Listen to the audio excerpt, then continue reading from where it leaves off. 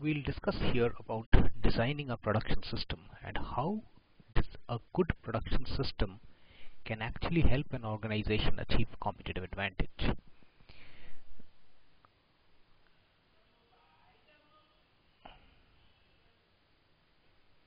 Now, production system has to be understood in depth, and so that it can be made into a source of competitive advantage for an organization. The most spoken case, if you see the way the production systems have been designed, have evolved over time.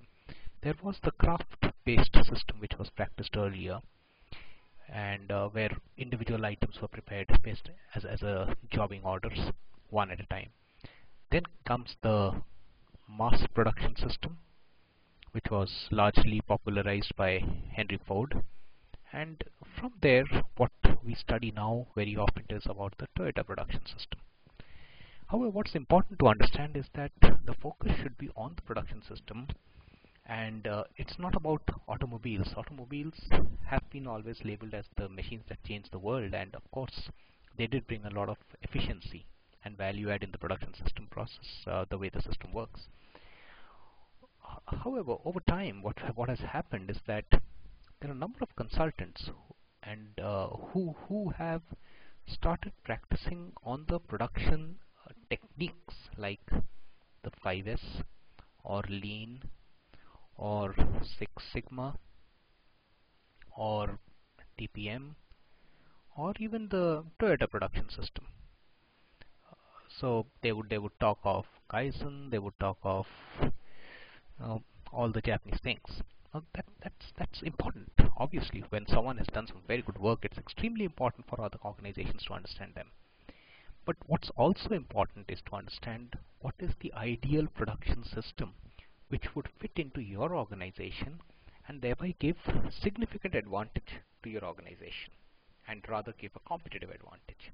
I strongly believe that a good production system provides excellent amount of competitive advantage to an organization.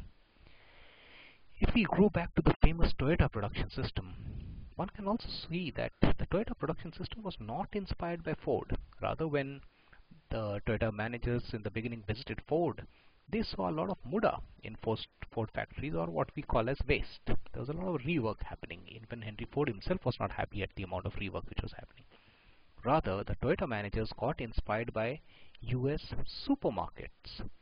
So when the supermarkets they saw that the shelves are there, and as and when one particular good was pulled out by a customer, a replenishment would happen. So it was in the lot size of one, and this concept was worked a long way in creating the Toyota production system, and of course the end on card and the line stoppage rules and workers as intelligent people, not only for their manual labor. All these were the philosophies which got embedded.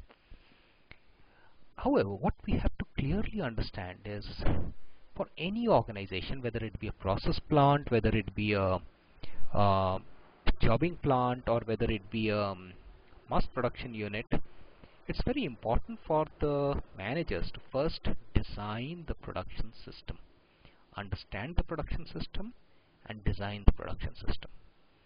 Production system has three components to it. The first component is the demand side of the story, the side of the demand. Who are the customers? What are their preferences?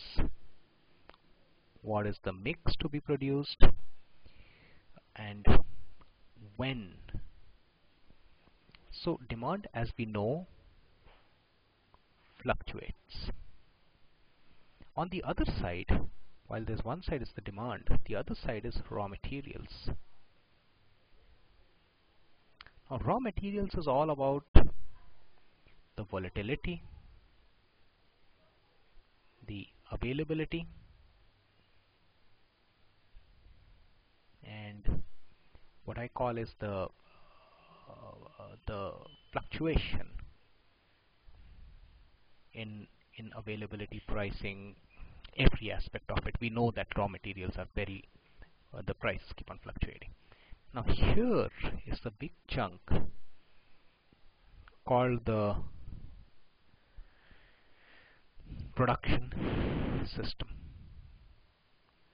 which has to be so designed, which has to be classically so designed that the demand side attributes are taken into it, the supply side attributes are taken into it, and the production system should be such that in spite of demand and supply fluctuation, it should be able to continuously improve. It should be able to provide as per the needs of the clients. It should be able to reduce cost constantly, variable costs, fixed costs. It should be able to make the maximum use of man, machine, method, material, and should constantly provide competitive advantage. Now, one might argue that I have a plant which has a mine next to it, which when it was set up, it was all fine, the technology was absolutely robust, everything like that. But over time, the mine has got depleted, so the ore is not of good quality. The production system has become, so we can have a depleted mine. The production system has become old.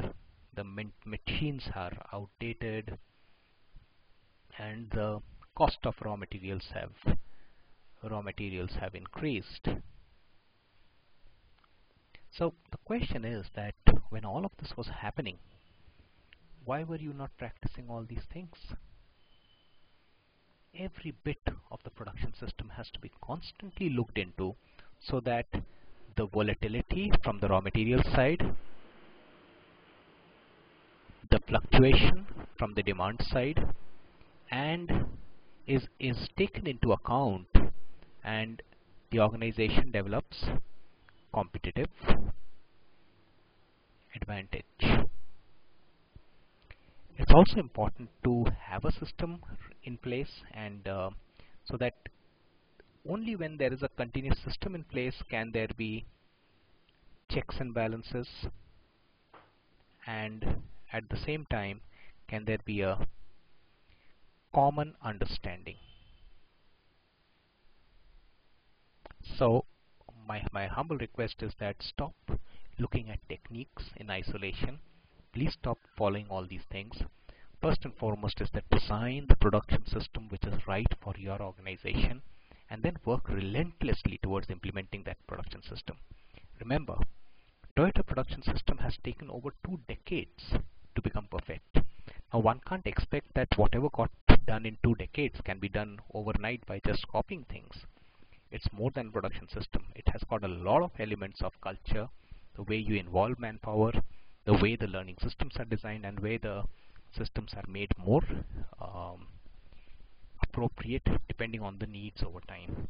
The production system should also be such that it changes and considers the needs over time, which again keeps fluctuating, and considers the raw material which keeps on, which is subject to a volatile environment.